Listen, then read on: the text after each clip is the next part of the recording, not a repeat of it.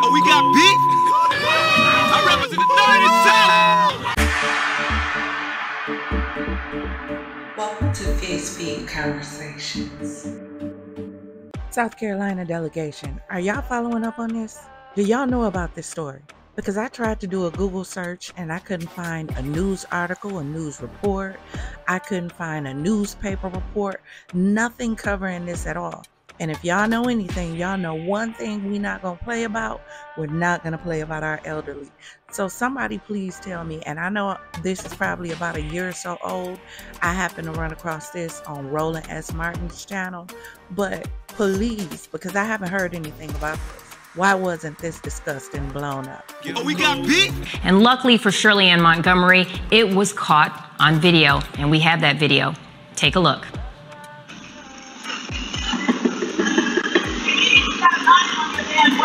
Hey, you really do. I'm giving you the name of Jesus.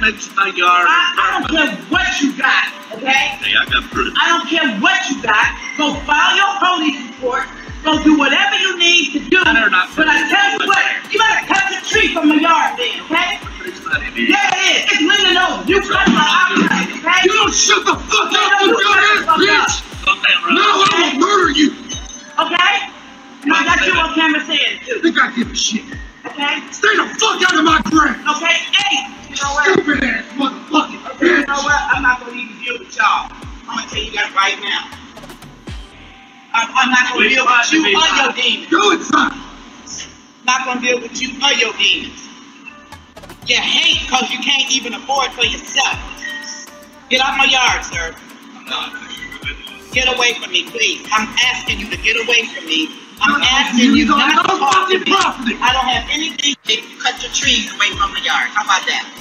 Okay, you cut everyone. Okay, so ma'am, I am being harassed by my neighbor. I've been threatened by my neighbor. I have it on camera. I'm cutting my yard out here in Lake Carolina.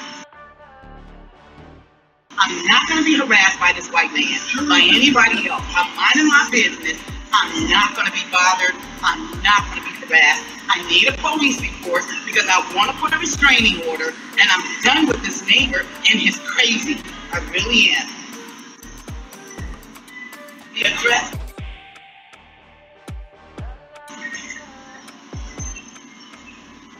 Yes, ma'am, it is. It'll come up to a business, but I live in the back. It's in Lake Carolina.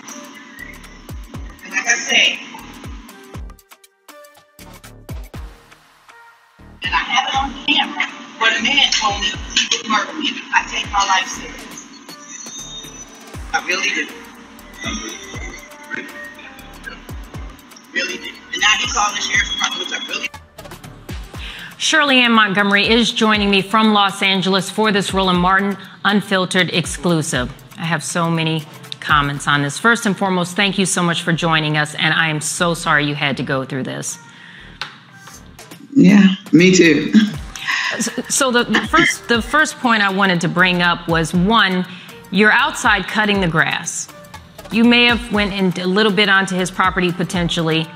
Who complains about that? I mean, seriously, who complains about someone stepping on their grass? I mean, you know, that's the first thing. And then for it to escalate to the point where your neighbor's son threatened to murder you, called you racial slurs. I heard monkey being thrown out during that tirade. And so I'm just trying to find out, is this the first time this kind of incident has happened? And then tell me a little bit about how it got to the point where we saw the video where the son was coming out and threatening you. Well, this is the first time that particular incident happened and got to that point. I've had amicable relations as far as communicating with the neighbor. Hi, how are you? Times where he was upset with the HOA and he wanted to press charges against the HOA as far as filing a lawsuit and what have you. However, we have said hi off and on, and then the neighbor began to stop talking. So I stopped talking and I said that this neighbor was not very sane to me in his mindset, off and on communication. So I just eliminated all communications. So I was caught off guard by his behavior, actually. So why wasn't this covered? Why wasn't this in the news? Why wasn't this blown up? That this elderly black woman had her life threatened while she was cutting the grass because she stepped 2 steps too far onto someone else's property. Are you serious? I know why it wasn't covered. Watch this. Absolutely understand the fear of that, because again, you're just cutting your grass and you have someone running at you talking about they're going to murder you. Yeah. And then he turned around and he said to me that he didn't, excuse the expression, give a shit. And so, bam, shit. Silence hidden in trauma. I guess he got a whole lot of trauma going on. He didn't care. And after I got the police report, I learned that the officer, as far as I was concerned, was very biased. And he also was in the defense of the neighbor and his son based on me not responding intimidated by this particular neighbor and what he said. Now, we have the police report right here, and there's actually a line from the police report that I would like to read for our viewers. We don't want to show it to protect our interviewee's privacy. But basically, in the police report, it states that, quote, due to the lack of ability on the part of the subject to carry out his threat, no further action was taken. So this individual can come outside, threaten to murder you, call you racial slurs, and because he didn't act upon it, we're not going to take any further action. How did you feel about that when you filed this report and the police were like, yeah, we're not going to do anything because he didn't do anything to you? So when the officer showed up, he told me that he had to talk to the neighbor as well, which I understood that. I understood protocol.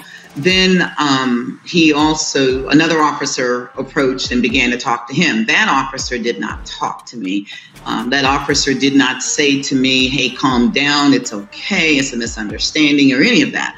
So when I went to pick up the police report that following Monday, because I'm real serious about a restraining order, I don't know who they are. I don't know the mindset. I was caught off guard.